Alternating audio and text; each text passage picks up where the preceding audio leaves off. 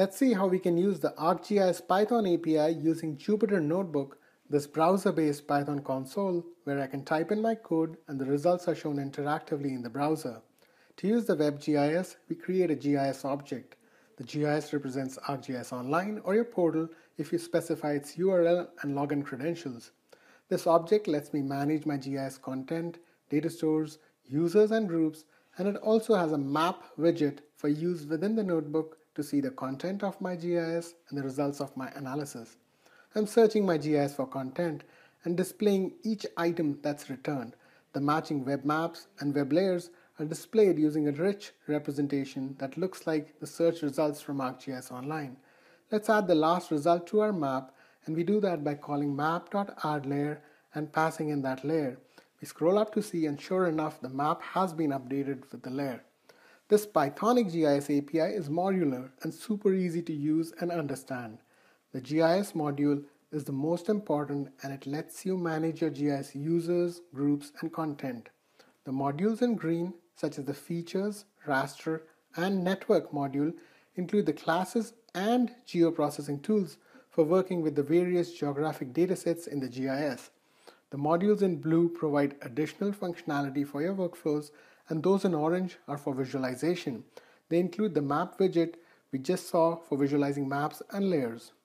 Let's see how an administrator can use this API to set up a portal with users from this CSV file, add it to the appropriate groups, and with content that's ready to go. We can specify where the setup files are, which license files to use, and so on, and use Chef, an IT automation tool, to install and configure this portal. Let's kick off the scripts to populate the portal with users, groups, and content. The Create Groups script creates the groups listed in the CSV file. The Create Users script creates users and adds them to those groups.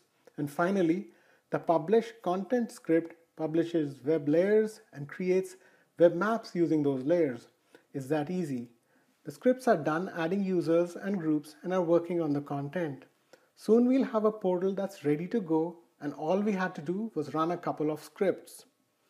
This API also enables analysts to use big data and answer questions such as whether the number of hurricanes or their duration increased during a time period. They can register their big data file shares with the Geoanalytics data stores, which introspects this data and makes it available for analysis. Here I'm calling the Geoanalytics Reconstruct Tracks tool to create tracks for the hurricanes using their serial number field and the geodesic method as the hurricanes span a large geographic area.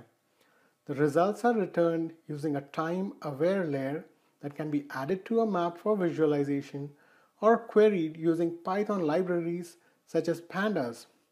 We see that 568 hurricane tracks were created from this huge data set, as well as their geographic distribution.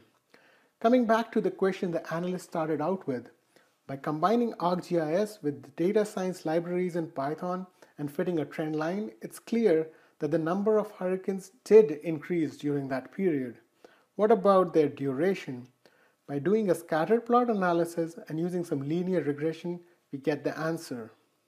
Geoanalytics can be used for distributed analysis of large feature datasets. Let's now see how we can use Raster Analytics for distributed analysis of large raster datasets.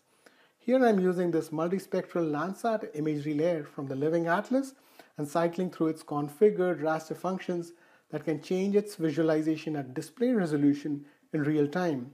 We can compose our own raster functions as well, such as this one for extracting bands, and apply that to the imagery layer using on-the-fly image processing. With Raster Analytics, we can now use distributed processing of raster datasets and create persisted information products that apply a raster function across the entire extent of an imagery layer at source resolution. Here, I'm extracting out the 752 band combination and creating a persisted raster product that makes it easy to visualize forest fires. By comparing the natural color image with the false color image from the result layer, we can see where the burn scars are and where the active fires are in this tabbed interface.